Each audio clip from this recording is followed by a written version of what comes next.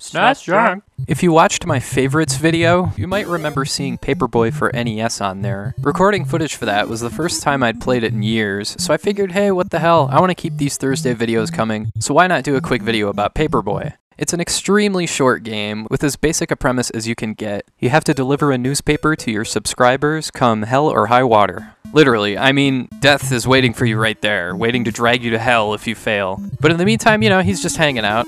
Oh, hey Death, what's up? How you been?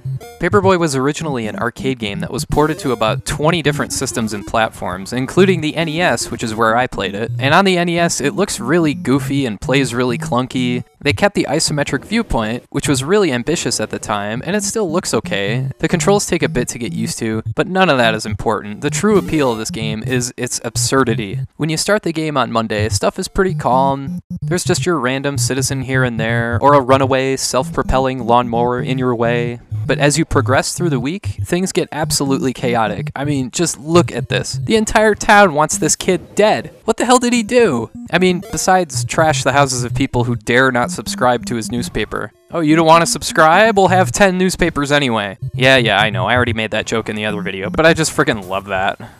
You also got this guy who decided to try and pull on his tight hipster pants in the middle of the sidewalk. You've got this psychotic woman who is ready to chase after you and fuck up your shit if you don't deliver her goddamn paper. I love how she just keeps running even if you get her a paper. Ah, you son of a bitch, oh yeah, I was just gonna go this way the whole time, I swear.